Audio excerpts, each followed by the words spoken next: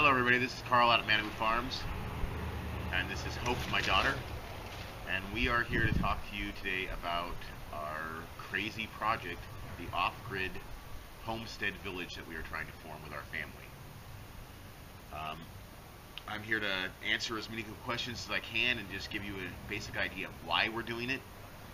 To start with, we would want to do this no matter what. We've always wanted to do this. It's always been a daydream of ours to go off and live off the grid somewhere and to be self-sustainable and grow as much food as we possibly can. But why are we doing it at this piece of land and why are we doing it at this time? It's a little more to do with the city of Eureka. We currently, and for 5 years, have been living together communally in our church and using a community garden. Now the city says we can't live there. They say that it's a commercial building and we're not allowed to live within it. We don't want to stay and fight them and just continue the battle with them.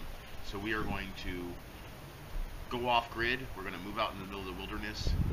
And that's why we're doing it now in the middle of, towards the beginning of winter instead of in the springtime when it would be a good idea to do it. Answer some questions real quick about the property. Number one, there is a power pole to the property. That doesn't mean we're going to hook up to it necessarily, but we might for the first winter just to be safe. Two, they have no real water source on the property. We are looking into alternative osmosis from the air means and other things like that. Let's see. Three, there is light trees, not very many. It is a desert-like area and it's flat ground. There is 12 miles away a small town and 32 miles away a large city that has a Costco, an airport, a hospital, and everything else you could ever want. We are going to document every single step of the way. We're going to show you the mistakes we make. We're going to show you the drama our family has. We're going to show you the good times, the bad times, the happy times, the children wanting to run off camera at times. You know, all the fun things. Every step of the way, so stick with this. Not only are we going to document this and make an actual hour-long documentary in the end or so, but we are going to do every person who comes out to the farm or comes out to the village and starts this project with us is going to have to record almost a vlog type of situation every day on a private channel that you'll get to learn all about us and about each single person and see how we progress in this crazy adventure of ours. Now, a few more questions, or a few more statements real quick.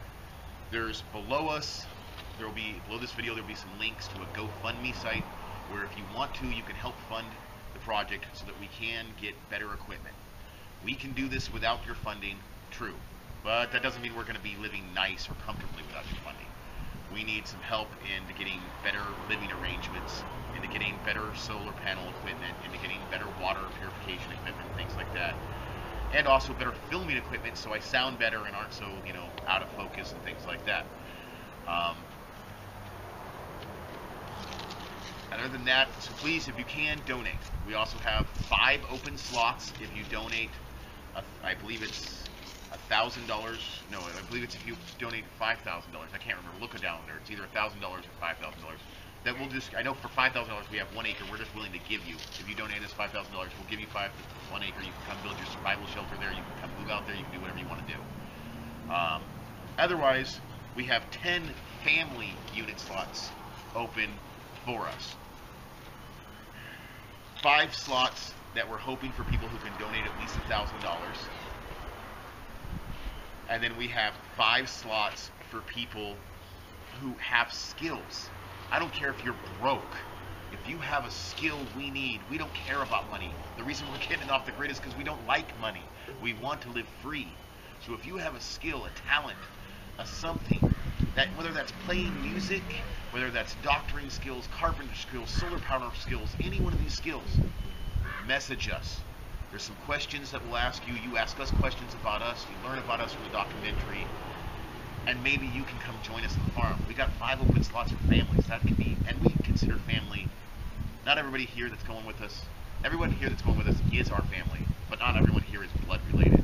So if you're 2 or 3 best friends sitting on a couch right now going, man, I wish I could live off grid somewhere, and you've got some talents or skills or some physical laboring hands, because a lot of our members are elderly or disabled, and so we're going to need some people to help just move stuff and physically put the earth to work, and that understands that the elder members and things can't do that, but yet they still are part of that community.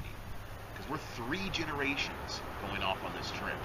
Little tiny kids all the way up 4, all the way up to 68.